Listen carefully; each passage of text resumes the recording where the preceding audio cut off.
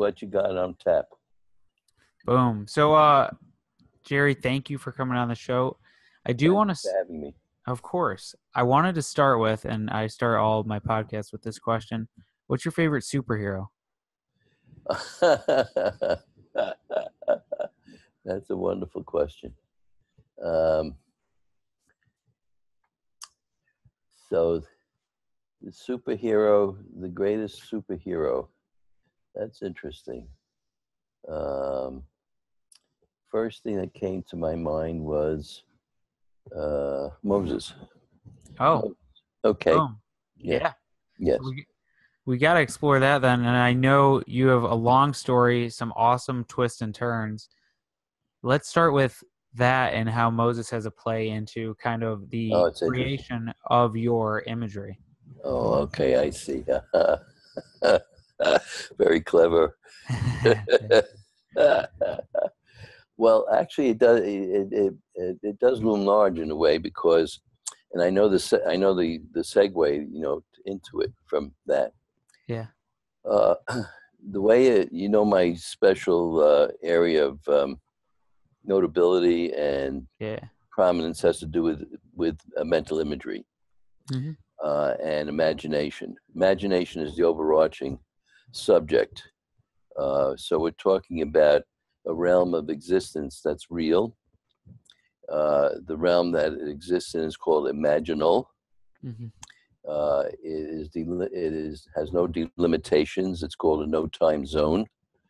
And so imagination is an inner light, a technique, and a realm of existence that's real. So one thing to kind of grasp is that everything is real. The imaginal is real, dreams are real, the image experience is real, hallucinations are real, reverie is real, memory is real.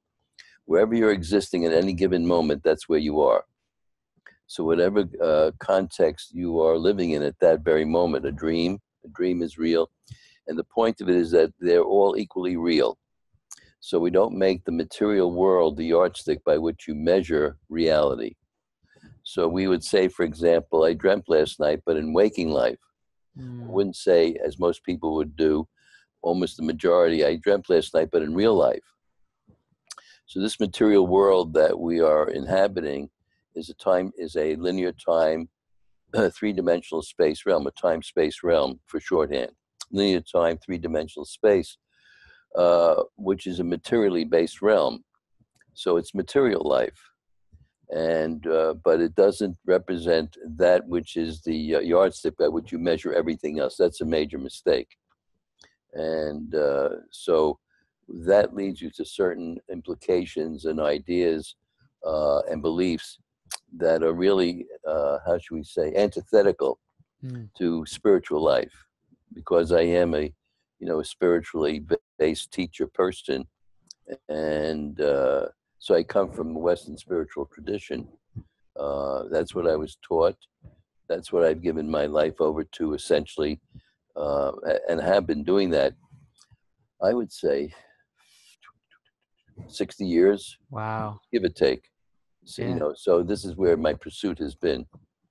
So the way of the imagination, the way, and its offshoots in what we call these short exercises, which we call mental imagery. The term that's used characteristically in everyday life is called visualizations, which I think is not an apt term for it. But mental imagery, there are longer guided exercises in which we set up a theme for you to explore, which opens up a portal into this other level of reality in which you can explore. And then there's a long inner journey called waking dream, in which you are taking a dream experience and living it, starting with the dream experience, go back into the dream and live a significant part of the dream or element, and you take that as a step toward exploring the greater depths of the dream, which can lead you to a cleansing of yourself, and it can lead to a transcendent, transformative experience for yourself. So it's called the vertical axis. Okay. And the vertical axis is the axis of freedom. And so as opposed to how we live here in time-space, which is a more or less horizontal axis. Mm-hmm. Horizontal axis is cause and effect, like this. But the Yeah. vertical axis is not exactly this kind of this causes that in material realm, in a material sense. I turn on the light switch and the light goes on. So we say, well, the light, the electricity caused the light to go on. And so we don't, we go beyond, that's a purely material point of view. Totally. Yeah. Yes, we take that as a beginning point to explore. And I'll come back to Moses in a moment. So I went to my office one day years ago, and I parked my car in the space in front of the office, Mm-hmm. and I had a tight squeeze to get in. The woman in front of me saw how I was, jiggling and engineering to get in, squeezing. She came up to me and she said, I'm so sorry I didn't move my car. I saw how you were trying, the effort you were putting in. Mm-hmm. And, but I couldn't move my car. I was waiting for AAA to come because my battery went dead. Yeah. And I said to her, how is your inner battery?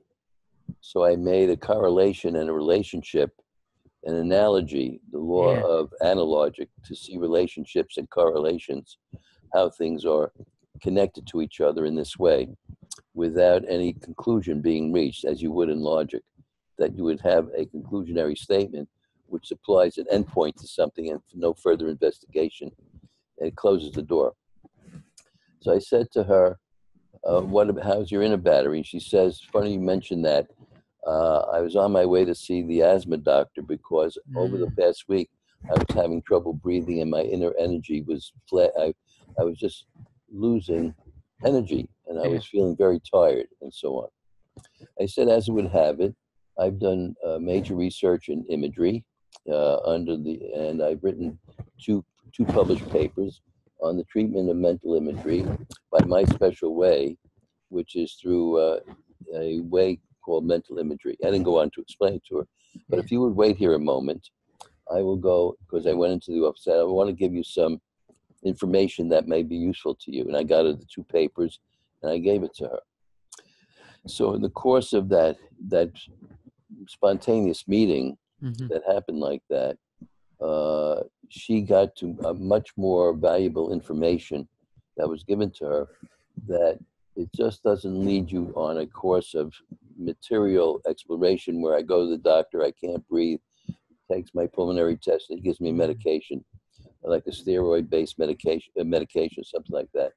I took her a step further and say, yes, there's a physical process, and there are physical means to approach it, but we also can go a little further, and that we can go to understand it with more implications to it and more recognition of what may be other factors that play into this matter that you're dealing with. Totally. Yes, go ahead. So, wow. Okay. There is a lot to unpack.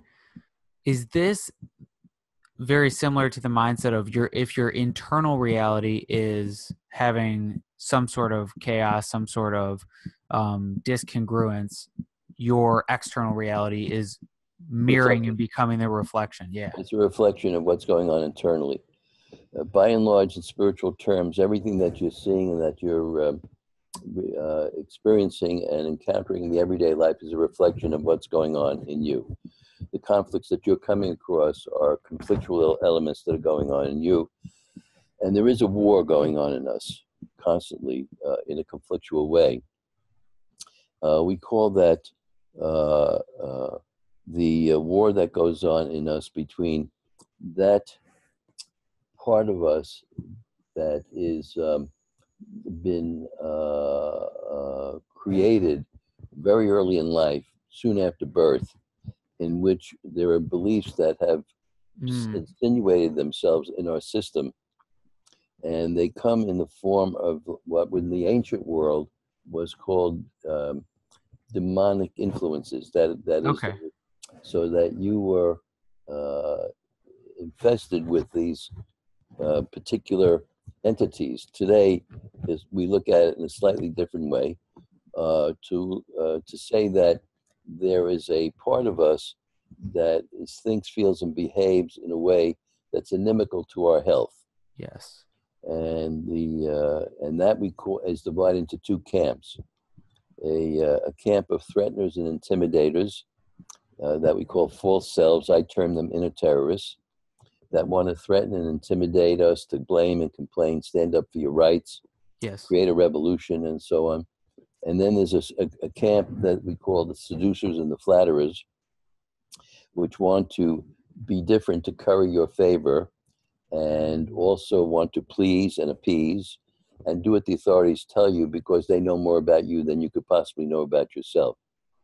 So these two camps are at war with each other in us, Totally. and they find their expression outside in the world around us. The situations that come to us are often, particularly in social conflict, are expressions of how we want the external world to fix it for us. And we want them to take over the responsibility for us and give us what we need. And what we need is the major mistake in life, which is to get to a place of pleasure and comfort, to a state of non-disturbance, and to avoid pain. So the major false belief that's been insinuated in us from early on is that the purpose of living, Yeah. to get to a state of comfort and pleasure, non-disturbance, all with the aim of avoiding pain. And the more you work your life around that, the more pain you incur. And the more pain you incur, the more you wear away your physiological, biological system to have to deal with the pain that you're experiencing and the misery and so on. So Buddha said that the lot of human existence is suffering. Here's where we're talking about what's the source of this suffering, a source of this suffering, and that and our job is to clean this out and to open up us to other possibilities that we can look at to resolve these difficult situations. And in my work, I've developed a new system of medicine in which takes us to levels beyond problem solving, which most systems of therapeutics are involved in, solving a problem and leaving it at that. And then we use that as a jumping off point to find out what the social disturbances are, what the social errors of living are, and that have birthed the problems. So it's now a vertical, so we're getting in a sort of a vertical direction. The problems are here, time, space. What's birthed them? Social errors of living, which we can see is kind of above, birthing downward. What's birthed the social errors? What's birthed the social errors are spiritual errors. Yes. The spiritual errors that are not followed in the laws that are the overarching direction of how we need to live life. When they're lived in error, will birth the social errors, which will birth the time, space, the physical, emotional, mental, social errors, the problems of our everyday life. Okay. So yes, go ahead. So with internal reality mirroring external reality, which was kind of what we just went over with, I've had a theory, something that I often ponder, which is heaven and hell is the creation of what you're experiencing now. And what you were just going into seemed very similar to that mindset, which is like you create hell around you or you create heaven around you. That's correct. And I agree with that.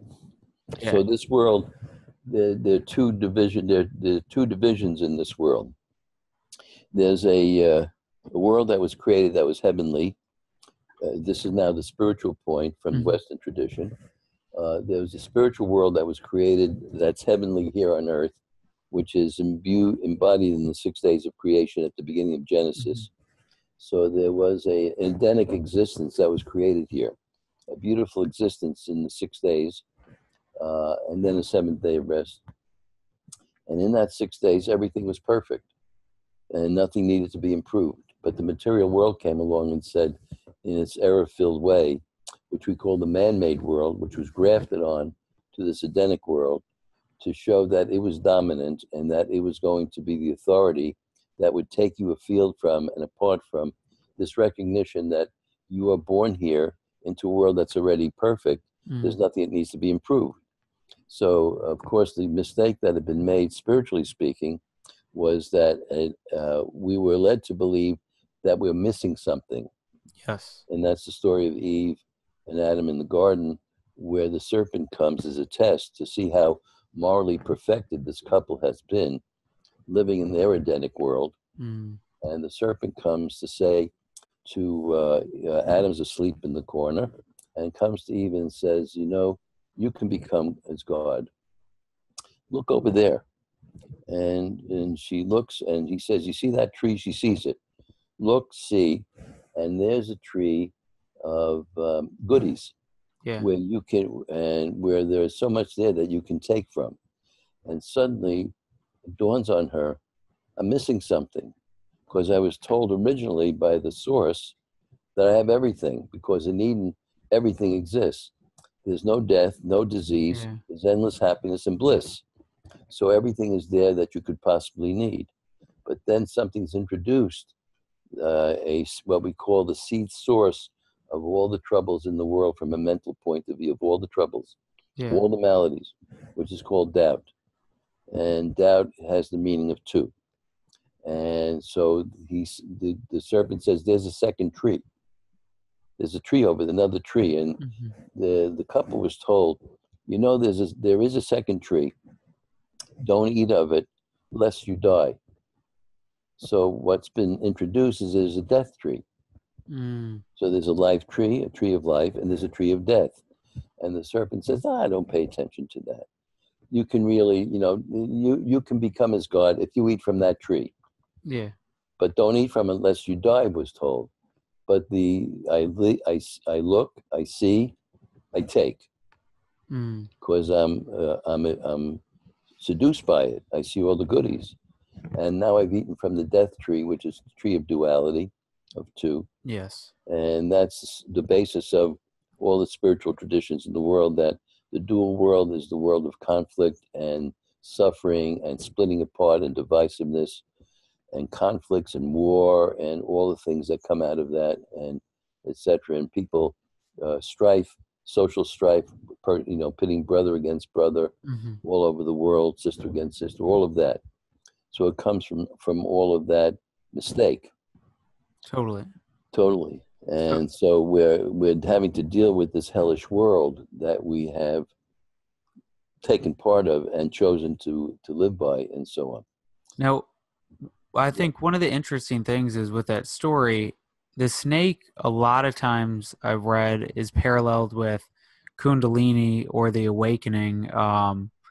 And when you look at it, and I forget the book right now, but they talk about the snake being almost in many other cultures, it was almost the mother like showing what was going on, and really trying to show the truth, which would create the dualistic nature. What do you think about that and the way that Kundalini, because theoretically upon activation through DMT and the pineal gland, creates that imagery similar to the imagery that you could create that would help to either align you or misalign you depending on the way that you utilize it? The serpent or the snake is a dual base, is a complex symbol. It represents, on the one hand, the creative source, like Kundalini energy. On the other, it represents a destructive source. So it functions in both ways. And so it's a question of how you approach it and how it's utilized as it lives itself through you, this energy, which way you're going to go. So in the Western tradition, it gets translated into a statement that's extremely powerful in the Western wisdom tradition, where in the book of Deuteronomy, God says to the people, I set before you at every moment a duality. I set before you at every moment life and death, good and evil, blessings and curses. The next statement is essentially paraphrasing, I set before you life and death, choose. And I recommend that you choose life so you and your descendants may live. And so he's saying, look, there's a life path and there's a death path. You can go one way or the other. And most people have been conditioned by this miseducation that's come down through eons of training and conditioning and miseducation to do what Eve did, which was to choose the death path. Mm-hmm. Because by eating from the tree of death, it's consigned everybody to die. But there's also, it says, there's a life path. I set before you one or the other. So you can choose one or the other. If you choose life, you'll live, and your descendants will live, which to me was a powerful statement that really set me on this course of what my life work has been devoted to, which has been to teach the life path. How do you live a life path? Yeah. Everybody has been taught how to live a death path. And the ongoing, to me, false belief is death is inevitable. Of course it's inevitable because you're eating from the death tree, you have to die. But I set before you a choice. So now you can choose a life path to eat from the tree of life, if you will, to live a life-bearing way. Yeah. So the serpent can show you the way toward life or can show you the way towards death. It depends on which way you seek that you choose it, because we've been born with free will and choice. So our freedom hasn't been imposed upon by becoming a living human being to have to do one way or the other. I set before you a choice, so you can go one way or the other as you see fit. There is no comprehensive way that up to my work that has been taught to anybody in any tradition on how to choose a life path, moment to moment to moment.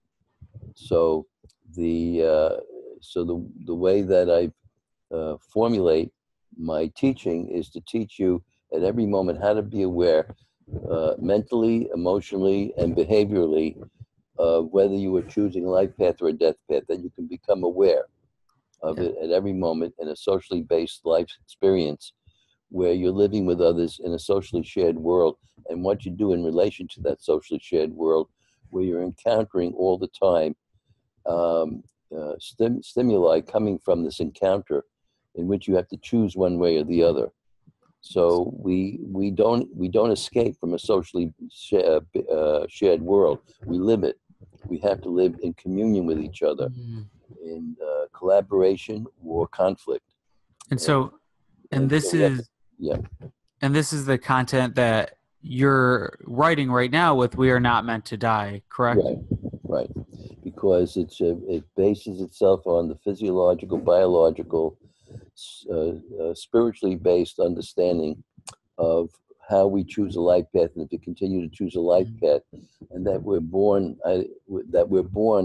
with a trace memory that we're here to live forever. And I point out in the book how that gets expressed in us biologically and physiologically, and how it becomes a trace memory that comes with us out of the womb, and how that and I think I made a nice case for that. There are beings who never died in the Western tradition, so we take the tradition as not being. There's no such thing as metaphor. It's a concrete reality. There are beings who never died within the historical unfoldment.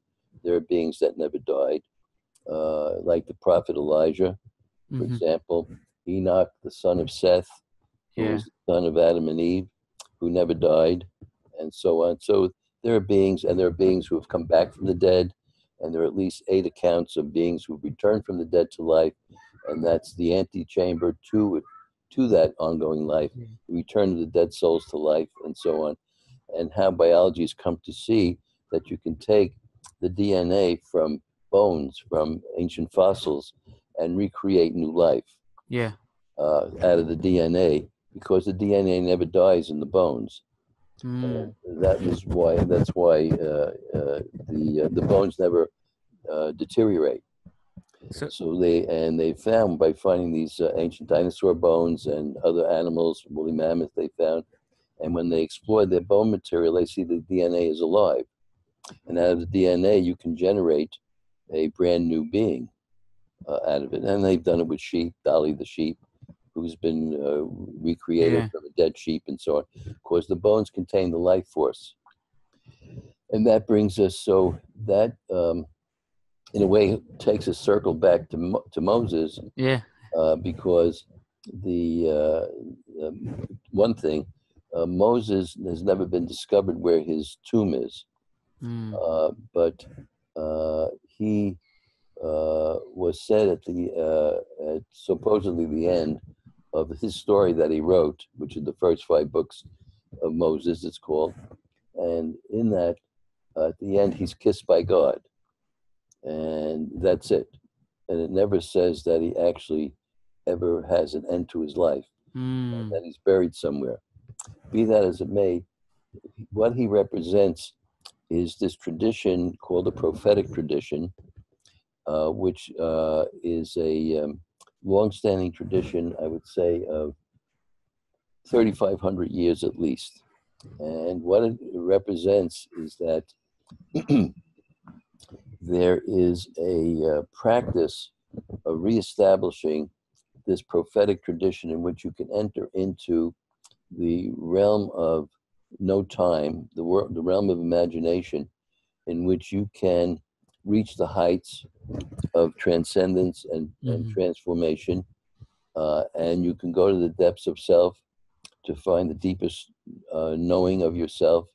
So you can come to know yourself through this ascent or descent, and at the same time gather information about yourself, so that you can come to know yourself in a very deep recognition of who you are, what your purpose is here, and so on. So Yes. With that no time, it seems like a 3-point connection to 4D, which is 3D in time in physics, the astral plane, and 40. Yeah, 4D. Yeah. The astral plane, and kind of almost the spiritual transcendence that people with any type of like psychedelic holotropic breathing, that style of thing, is that the realm, the almost imagination based conscious representation of what is going on with that? Yes, I've done that on my own. I've gone through holotropic breathing experience. I've gone through ethnogenic experience. And so I've known a deep recognition that's come with that, because all of it takes you out of your habitual, reflexive, habitual time-space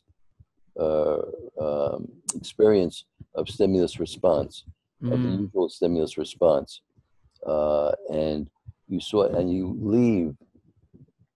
leave this particular existence to enter into another level of existence, which is real, and things happen to you there, which can be revelatory, and the prophetic realm is a revelatory realm.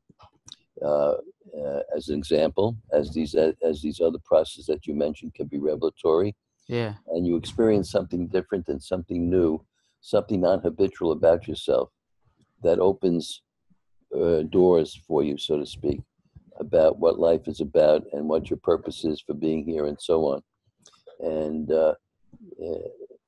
so there were all these possibilities that exist to take you out of time-space, which is necessary because you need to extract yourself from the death world. This world, the man-made world, is the death tree world. It's the world of the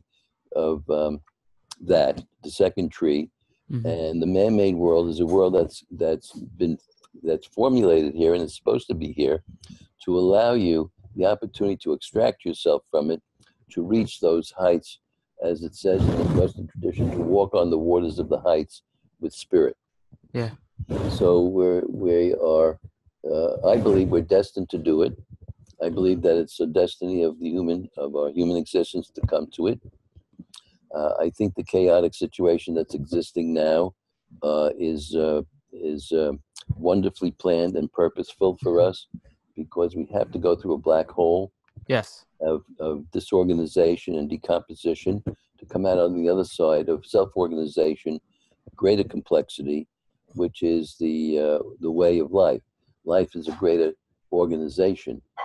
You come, the death experience is a disorganization, and so we can, if it exists on one side, a disorganization, it occurs that you can't be talking about that unless you understood there is a self-organization that can follow. So So out of the chaos comes greater growth.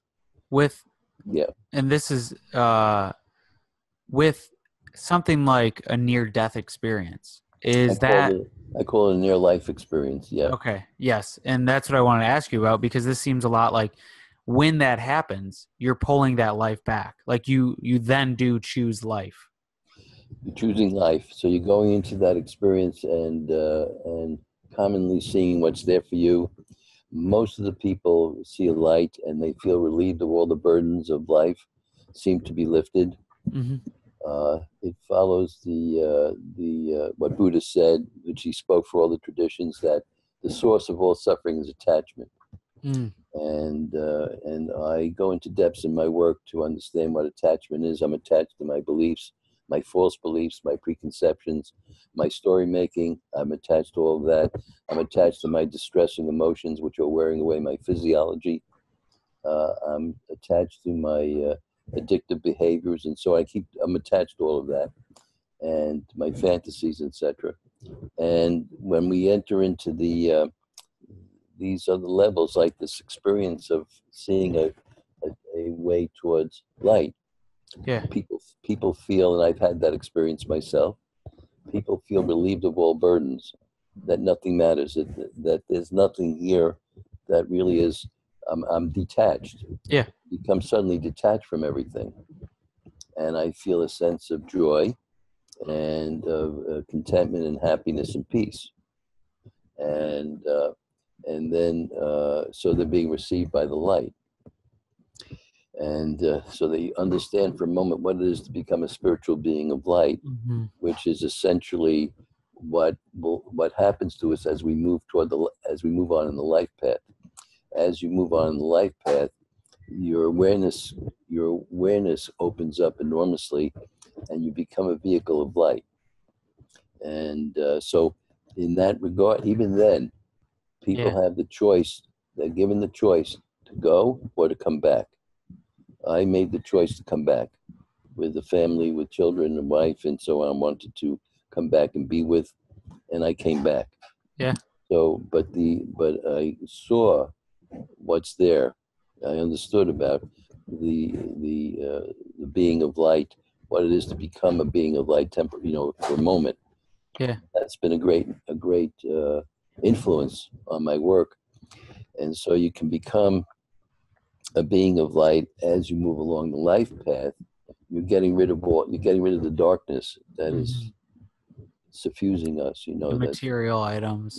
yes, and so we're getting rid of those burdens that we have taken on unnecessarily, and so we are wearing our yoke easily and relieving Yeah. ourselves of unnecessary burdens, and living in I think it means to be human in the human world, to Yeah. be a developed human, A uh, real human. to Yeah. be considerate, make a contribution, be harmless, be divinely inspired, to to be gratuitous in the extolling sense of it, to give of yourself freely without needing to get back to you. So you're generous and genial, and so you're happy to render to others and to give to others without a need for a return, Yeah. and to be humane, to be humane. Yeah. And so even this thing that's happening at the border with the kids being, Yeah. kidnapped from their parents, which I feel is a murder Mm-hmm. in its way to separate the two, where they may never meet again. We don't know, but to Yeah. be taken away at Right. 1 year of age, or 2 years of age, and all of that, and to suddenly go through that shocking experience of no parents anymore, and and the the urge of humanity that's come to protect these kids against a inhumane Yeah. policy, to separate, which had a great, profound meaning, a profound impact. Because I grew up during the Holocaust. Okay. Yeah. In 1940s, in 40, 41, 42, 43. And of course, that's what was being done. The parents were being separated from their children in the camps, never to see them again, and so on. So it was quite reminiscent of that. So it bore the same impulse in humanity, and so on. So in developing my work, of course, I wrote a book called Healing Visualizations, Yes. which has been out since 1989. I think it's going into 22nd printing, maybe. I know it's in 21 printings. That's awesome. And it's published in, I think, in 21 languages in 24 countries. It's been published and pirated. And so it's made a mark. And it has to do with these short imageries that you can use to create a cure. Yes. For problems, to reverse them, to reverse problems immediately by doing that. Now, is it moving into the quantum realm? Because I do a lot of, I don't know if you're familiar with Dr. Joe Dispenza's work, but the meditations around quantum visualization and really being able to feel the kind of energy fields that circumnavigate you. Yes. Well, we can do, we can do imaginally, we can just enter into them. And we do that. I did want to make a point, because I've been such a champion for the imaginal experience. Yeah.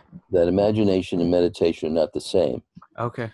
So meditation has its own characteristics as a state of consciousness.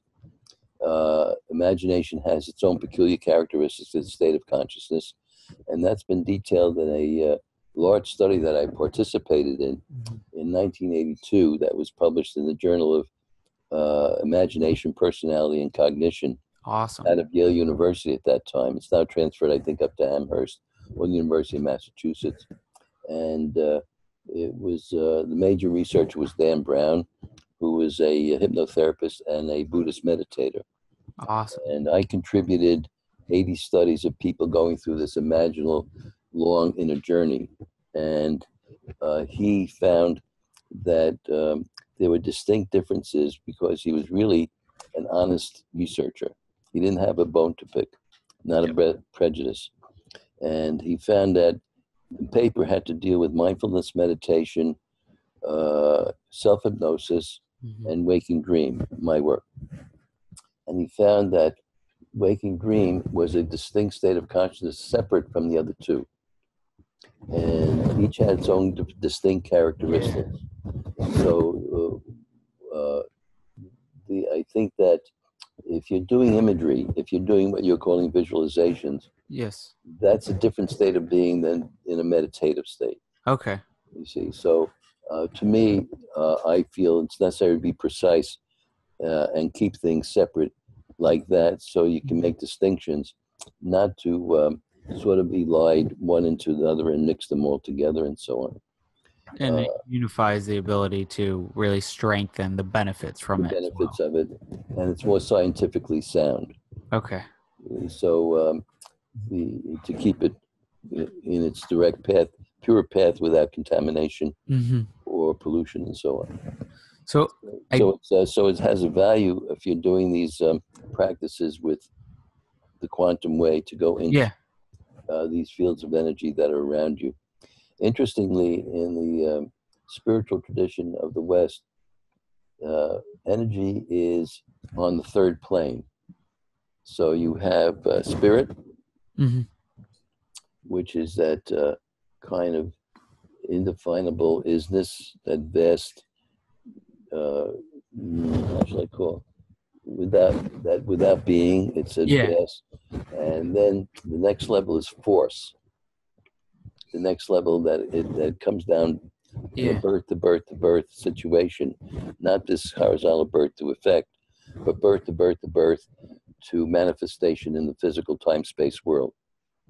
And what comes down is these seven, what I call seven divine forces: will, love, faith, hope, intuition, imagination, and light. Seven divine forces, Awesome. which then on the next level show energy manifestations that surround us, auras that surround us, emanations that come from us, because what comes from us is not an aura, it's an emanation.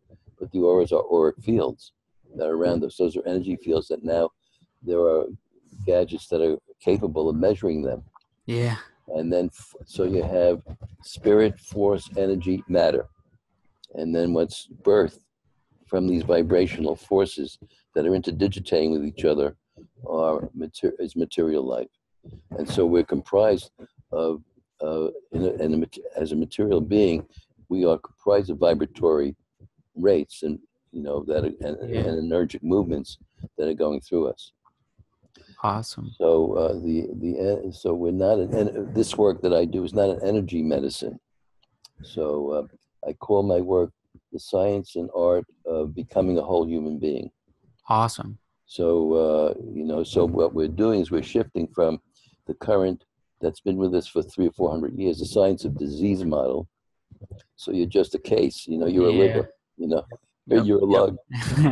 Changing that into seeing the whole human being as the human being expresses him or herself at each moment. Awesome. At each moment, we express ourselves in 5 dimensions of expression: physical, emotional, mental, social, and spiritual. 5 dimensions all at one time. Behaving in 3 dimensions of experience: mental, emotional, head, brain, heart, and behavioral, the arms and legs.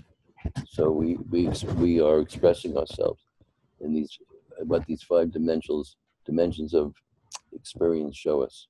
Awesome. I did want to ask, so with the rich map of information and the connections that you've seen, what was some skill, whether that's learning to learn better, pattern recognition, or something that allowed you to not only connect the dots, but really create this solid map and get to where you are today? In other words, what happened to me? Either what happened or... Well, I could tell you in a sense what I've gone through in a shorthand way. Yeah. Okay, so I met my teacher in 1974 on a trip to Jerusalem, where I was invited to come to a medical school hospital setting in Jerusalem to teach psychiatry and law. I founded a journal with a friend of mine who was an attorney. I founded a journal called the Journal of Psychiatry and Law in 1973, which still exists. Yeah. And I was invited by the head of the psychiatry department there to come and teach. So I went over there with my ex-wife, and so that was my first journey. That was an important journey to this, in terms of getting to do this. Well, through a course of circumstances, I was introduced to the woman who became my teacher. And so in the first 5 minutes of our meeting, I had an illuminative experience. And with that, I went through a major detachment phase, as Buddha described. He says the source of all suffering is attachment. The work that I have developed are called the laws of detachment, which helps you to extricate yourself from the dual world of conflict and time-space disturbances and so on. So I went through a major detached phase in that experience. In that first 5 minutes of meeting, I gave up my attachments to being called a doctor, a psychoanalyst, psychiatrist, the medical model. All of that disappeared, and I became a being of light, another light experience. Yeah. And so this identification as Jerry disappeared altogether. It was just a flash of light. I don't know how long that took for me to come back here to with a consciousness of being in this time-space world. From that, But I knew that by coming back from that there was something here that I had to follow. That something was there between this woman and myself that was of truth. And everything else disappeared. I gave it all up in that moment. And that was the beginning of my search into this subject matter of imagination, mental imagery, the ancient system, the ancient model of medicine, and developing a consolidation of all of this ancient study and my investigations of current things going on that attended to that were in the same direction. So I did, and all of that led to all of this. Awesome. So I've spent every day of my life since that moment in May 1974 doing nothing but investigating in my pursuit of this work. I've never gone a day without pursuing this work in some manner, shape, or form. 44 years of endless investigation. I'm still learning. Yeah. Yes, there's always more to learn. That is so that's been what the capsule summary of all of that about how I got here. So I've come across people who I could regard as teachers, although I didn't have direct contact as I had with my teacher, but people whose work I came across who were in the same direction, but from different vantage points.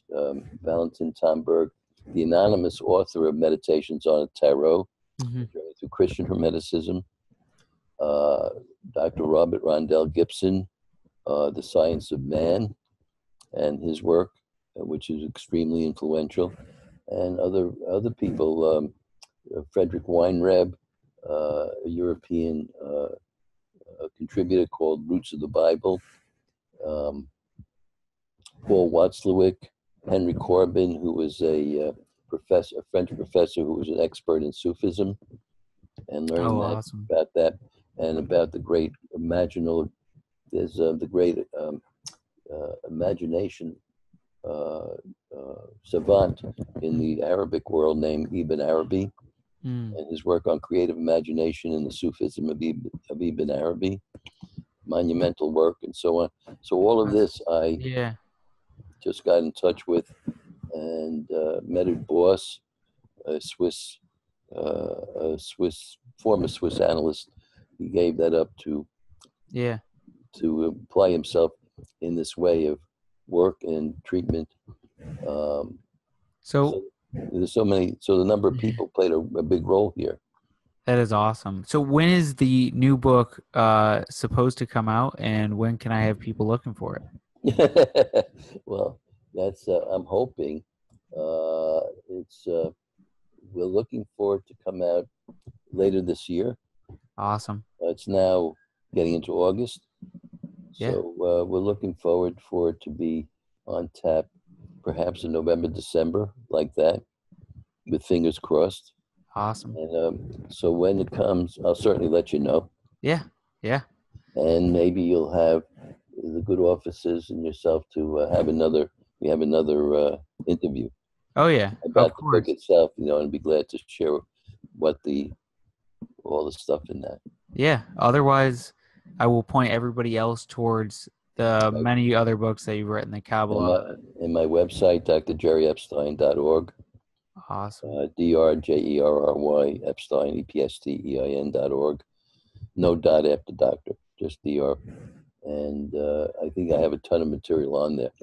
Many, many, many imagery exercises, dream reading, face reading, all of these things that I learned in my journey, while dealing with the imagery. The dream is an inner imagery experience.